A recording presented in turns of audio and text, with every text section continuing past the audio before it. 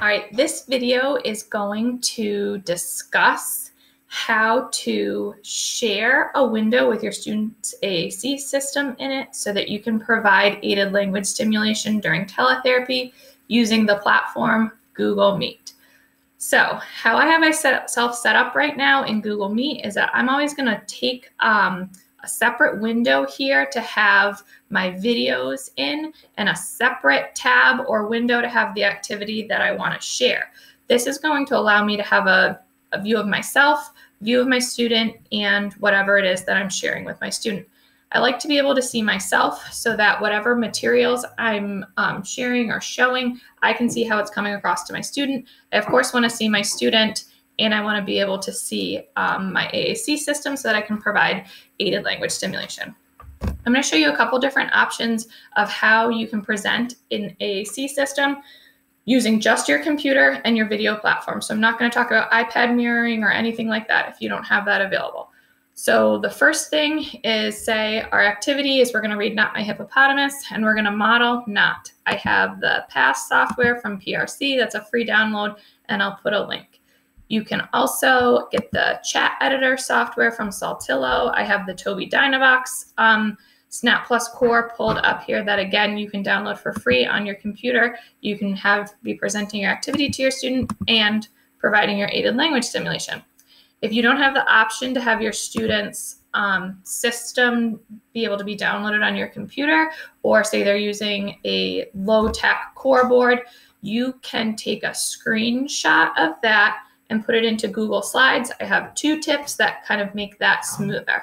So the first thing is that I put in this highlighter so that I can highlight our target button. How I did that was I did insert. I inserted a shape, which I chose a square. I drew it so that it was a little bit bigger than my button. In your fill color, I made that transparent so that you could see the target button. I chose a bright highlighting color, and then I increased the border weight so that it was a little bit thicker so that it became a nice highlight. So then, since I'm in Google Slides, I don't need my student to see all of these tools. I just want them to see their core board or their system.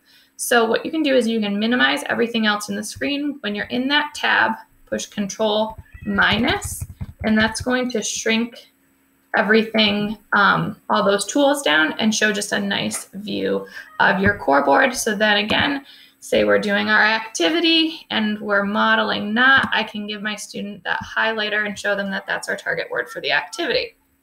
Now, what this is going to look like on your student's end and how you're going to present is going to depend on what platform they have. So if they are accessing your teletherapy on a computer, the best thing I found is when you present, so you're going to hover your arrow down here to share that screen, say present now.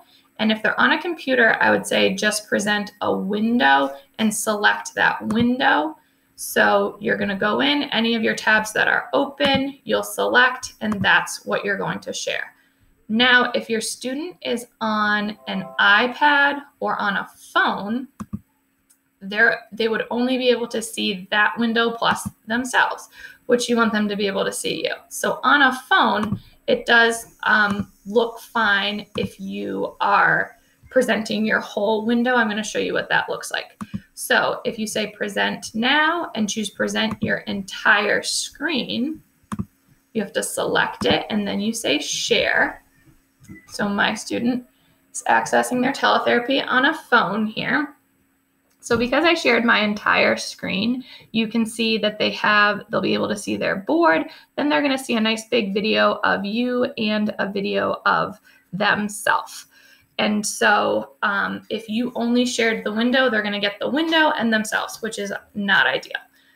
So those are the tricks I've figured out for getting your students' AAC system presented to them using this platform, Google Meet.